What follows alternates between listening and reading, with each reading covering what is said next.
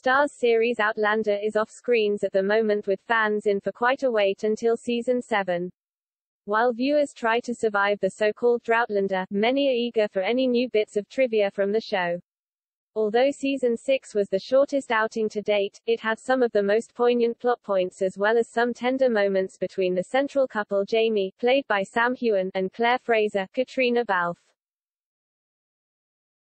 Speaking to Express.co.uk, intimacy coordinator Vanessa Coffey explained how she worked with Heughan and Balfe on the new series, saying her role was different compared to other shows.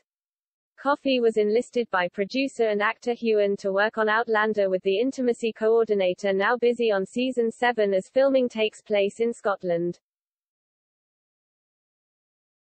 Heughan wanted an intimacy coordinator to offer support to the cast, particularly the younger members who were new to the industry. When Outlander first aired, the show didn't have an intimacy coordinator, with the cast working without one. Intimacy coordination has come about relatively recently off the back of the #MeToo era.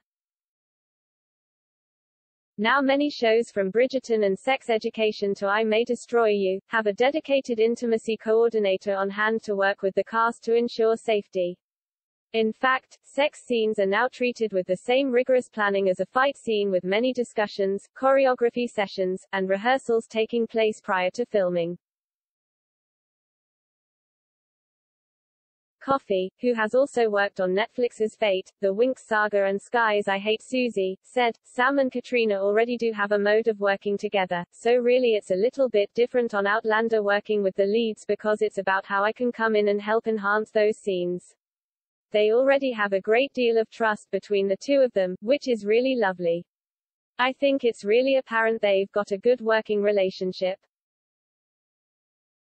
She said her job was more about how she could assist Balfe and Heughan with these intimate moments, explaining, "So then it's about, okay, let's talk about the literal things that are going to happen in this scene, the angles we're going to be shooting it from. Maybe adding in some of the things they hadn't previously spoken about that they may have spoken about together that we can have a conversation about as a group with production. As an example, whether the characters go through to orgasm. That's not a conversation you want to have on the day of the shoot. You want to ask, is this going to happen? It's about having that conversation before we get to the time of the shoot.